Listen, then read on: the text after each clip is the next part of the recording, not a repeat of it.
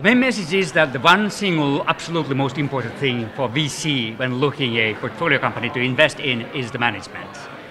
And in the management is important to have different type of people, different type of skills, which are really motivated to win, but hopefully has a bit of a talent as well and experience.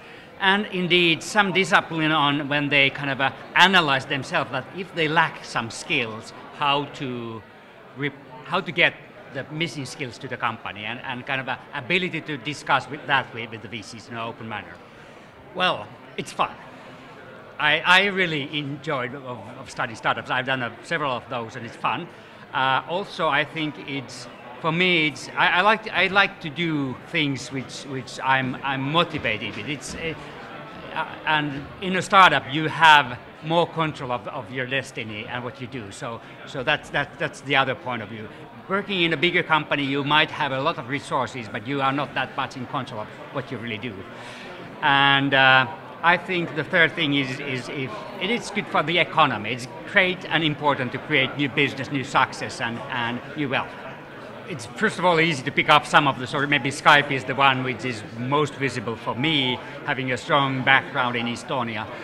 And because of that and other examples, I have fairly positive view on the situation here in Estonia. There is a lot of good energy and a lot of good of startups. There is a bit of a lack of venture capital and resources, but it's developing hopefully to the right direction.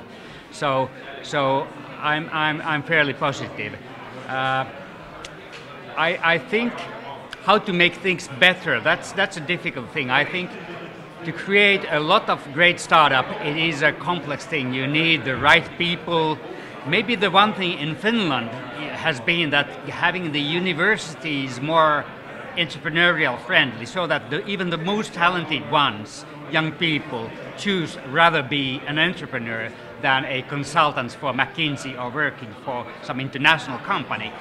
So I think that's the key issue, because the market, the startup market is really difficult to win. I mean, it's in immediate international competition, and if you are not among the brightest and hardest working, you are not going to win.